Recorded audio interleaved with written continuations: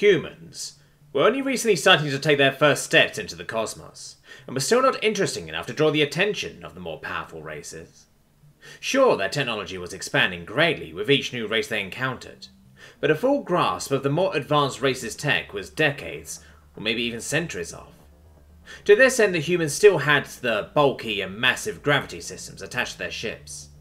These systems, though usually more massive than the ships they were installed on, helped generate artificial gravity and dampen the effects of inertia during maneuvering and acceleration and deceleration. Their ships looked awkward, like a series of metal rods all fused together along a central axis, and the gravity system hung on the top, or front if your orientation prefers, like a giant oversized donut. The humans maintained the same basic design of their ships even after acquiring the newer technology because, as they put it, why fix what isn't broken? The original design of the human ships was necessary to generate artificial gravity through centrifugal force. Though they no longer spun their ships, humanity likened their unique ships as a hallmark of human design. In the parts of space that humans are currently exploring, there is another race of beings, the Aquili.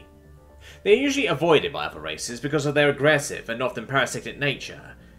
This race was described by humans as pirate octojellyfish, for the similarity to several aquatic species found on Earth, as well as their tactics. The Aquili descended from an aquatic species, and thrived in low or zero-gravity environments. This meant that their ships required smaller gravity systems, and could focus more energy towards movement and speed. During one encounter, the humans, in their awkward tube ship, are trying their hardest to blast across the galaxy to the nearest star system, when they are preyed upon by the Aquili. The Aquili ship opted for the tried-and-true tactic of disabling the oversized gravity system with a few expertly placed laser pulses, before latching their ship directly onto the hull of their prey. The Aquili know that this tactic works most often because most spacefaring species rely heavily on gravity and quickly become disoriented in microgravity. Their aquatic and zero-gravity nature have given them great advantages in boarding attacks. This time, though, was different. As soon as the Aquili disabled the gravity system, the humans went quiet. No more shots were fired. No more evasive maneuvers were taken. No broadcasts of mercy or for help were sent out. It was as if the humans gave up as soon as the gravity left. This was unusual because humans had already shown a strong affinity for fighting back, and with bodies trained for such high gravity, they were quite a dangerous prey.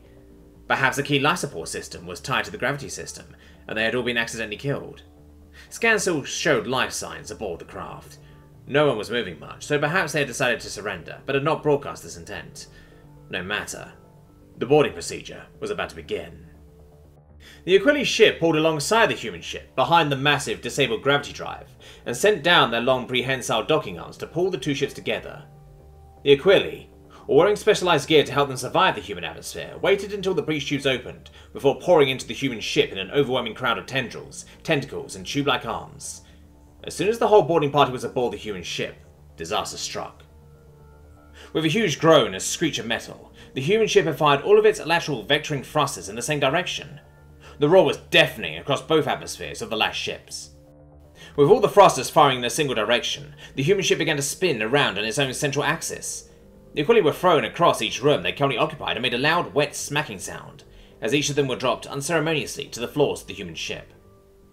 The docking arms of the Aquili ship used bars to remain secure, and could not be disengaged under such strong gravitational forces. The Aquili ship was now stuck to the human ship, until the humans decided it was ready to let them go. The humans kept the thrusters firing and drove the spin faster and faster, until 2 full human gravities was achieved. The humans found this uncomfortable, of course, but the Aquili were now completely helpless, and unable to activate or even aim their weapons.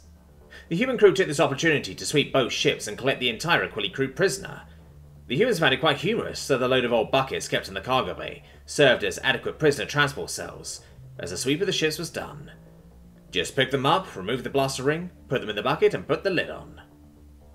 No species in the recorded history of Aquili attacks had ever defeated and imprisoned an entire Aquili crew using gravity as their only weapon before.